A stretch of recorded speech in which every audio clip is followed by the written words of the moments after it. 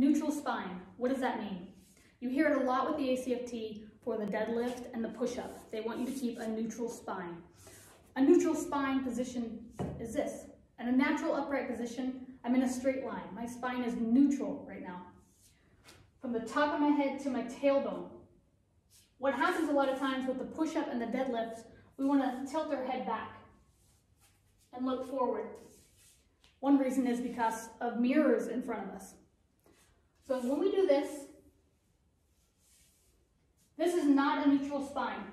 This is not a neutral position. This is a neutral position.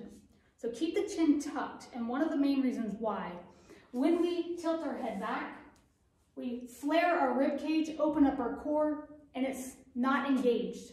When our chin is tucked, our rib cage is tucked, and we're able to keep our core tight, braced, and engaged. This protects your spine. This gives you a solid lift or push-up.